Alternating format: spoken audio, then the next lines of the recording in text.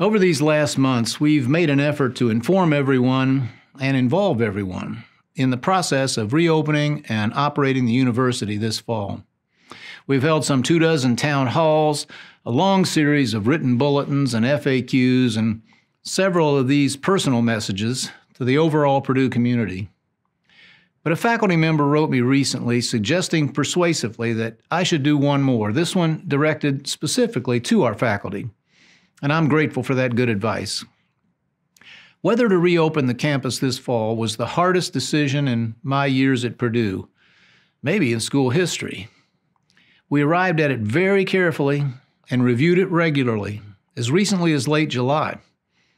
You'll recall it began with a faculty-led task force which concluded that the science supported bringing students back, provided that we could devise ways to separate or otherwise protect those older and more vulnerable.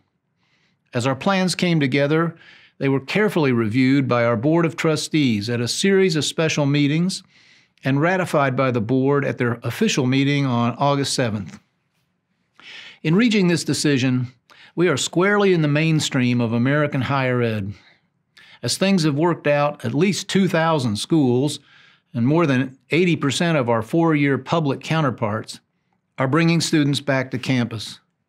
All of us have reached the same conclusion. The question isn't whether we should try to operate, but rather how can we do so safely and effectively.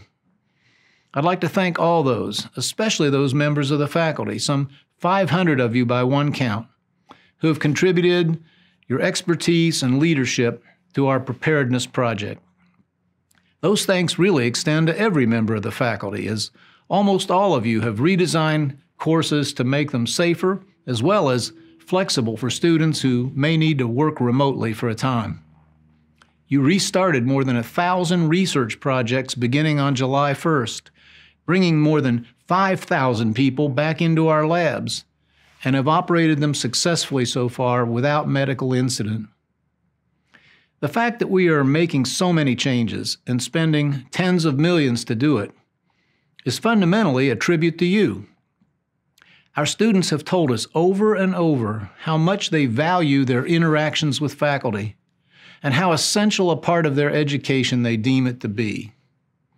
Given a full choice, 88% of them opted to come to campus, and perhaps half the rest would have done so if travel restrictions did not preclude it. Here's a sample of the countless messages we've received on this point. I would be so disappointed if online classes had to continue for the fall.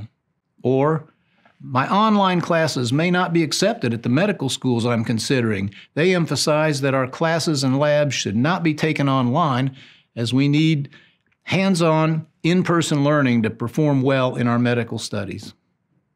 And while the online option was an amazingly well-executed reaction to a crisis situation, it cannot compare to the on-campus experience. My son and his friends believe that in-person instruction is pivotal and irreplaceable. As I said, a tribute to you. The fervent wish of these students to be here and benefit from your teaching and mentoring drives home the central reality of our current situation.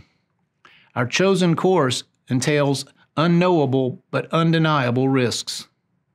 But leaving Purdue shuttered this fall would inflict certain large-scale damage on staff who would lose jobs and income, on a surrounding community whose economy would be devastated, and most of all, on the lives of young people seeking to launch successful adult lives with our help.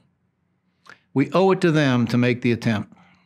A few observers have said that our trustees, or some of us, are, quote, confident about the fall. That's a word we have never once used. We may believe that we've done everything conceivable to protect you and the rest of the community, but no one is predicting sure success. We're moving ahead not because we know it will work, but because we believe it has a good chance of doing so, and that it is right to try. Said another way, it would be profoundly wrong not to. If you're worried about the next 13 weeks, join the club. It's a big one. It includes all of us in the Protect Purdue project and all your colleagues at 2,000 plus other institutions. As we undertake this challenge, your support would mean a lot. But at a minimum, I ask your understanding. Thank you for the scholarship and leadership that makes Purdue a national treasure.